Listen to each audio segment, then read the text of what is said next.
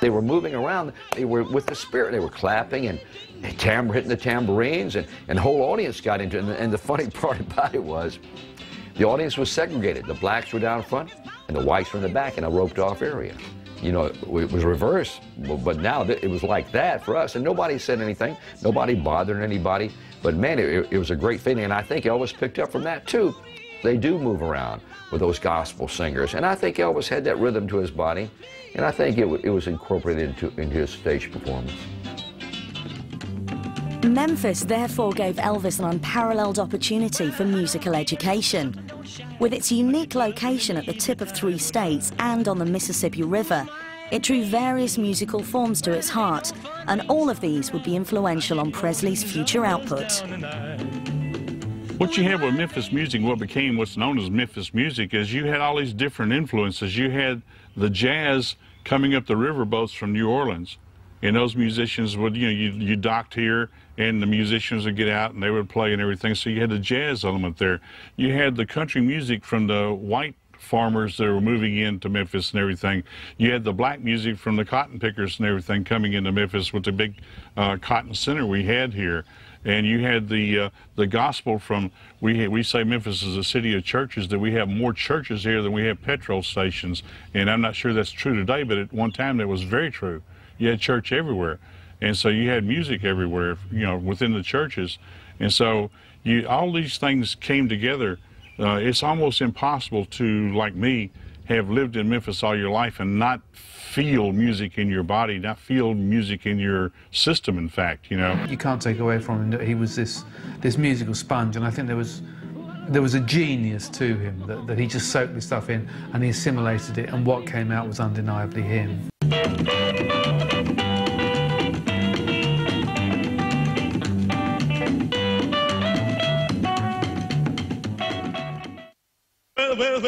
As he developed in high school, Elvis became more confident and began to dress more flamboyantly. One clothing outlet that he was particularly drawn to was Lansky's. He would return to this shop well into the years of his global success, lured by the extravagance of the goods it sold.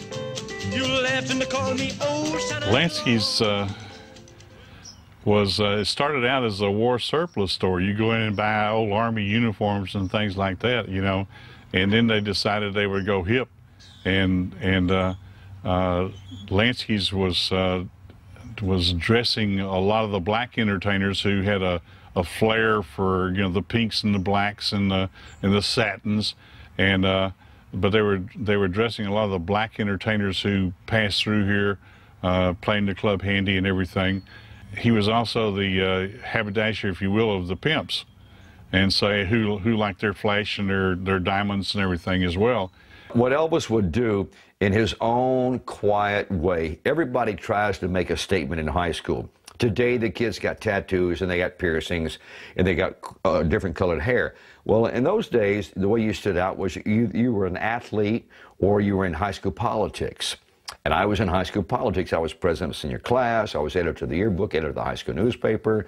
But Elvis, then the athletic guys, the athletes stood out, and the cheerleaders and all that. But what Elvis would do, he would come to class. He'd been down on Beale Street, Lansky Brothers, obviously, and he'd picked up some clothing that entertainers normally wore. And he would wear that to school. He'd wear a black pair of pants with a white stripe down the side, or he may wear a black sport coat with trimmed in pink or something. So when he would walk down the hall, he would stand out like crazy. But that was his way of making a statement. Yes, we were all aware of what Elvis was doing with his clothing. Yet Elvis's new daring appearance extended to more than just his clothes, and with his slick hair and sideburns, he began to draw some negative attention. If you can imagine in 1953, Elvis Presley's hair was longer than the Beatles' hair was in '64. And that was pretty strong back in those days because everybody in high school either had short hair or the athletes had a crew cut. And here comes Elvis with this long ducktail haircut and sideburns and his wild-looking clothing. He stood out like a sore thumb. And yes, some of the guys gave Elvis a pretty hard time, but he took it good-naturedly. He was a good sport about it, and they appreciated that.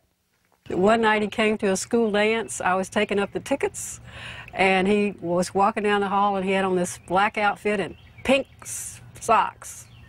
And Miss Richmond, our assistant principal, was looking down the hall, and she kind of scrooched up and she said, "Who is that rogue?" I said, "Miss Richmond, that's not a rogue, that's Elvis Presley. He's in our class." She says, "Oh, yeah, that's right." In April 1953, Elvis's increasing self-confidence led him to sign up for the Humes High annual minstrel show, finally displaying his talents with a rendition of "Till I Waltz Again With You," a Teresa Brewer hit from the previous year.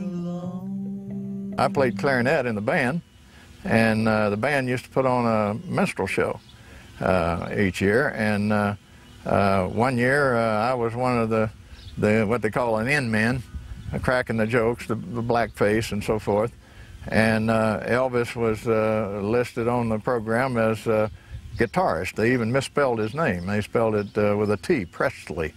And so he wasn't known at all then, but I'll tell you this, the teenage girls still screamed and hollered when he sang. And so you kind of knew he had something going, you know. Well, it was kind of difficult to hear him. The sound system in the auditorium was not all that great, and a lot of noisy kids and so forth, but he had a chair, and he came out on the stage with a chair, and he put his foot on the chair, and he sang that song about his dog. That was a stage presence. That's when everybody knew that he was good. And he got a standing ovation, I think, and everybody else after that was, you know, they could have just saved their time. On June the 3rd, 1953, Elvis graduated. Within 2 days, he was employed at a machinist shop, but he still had a driving ambition to be an entertainer.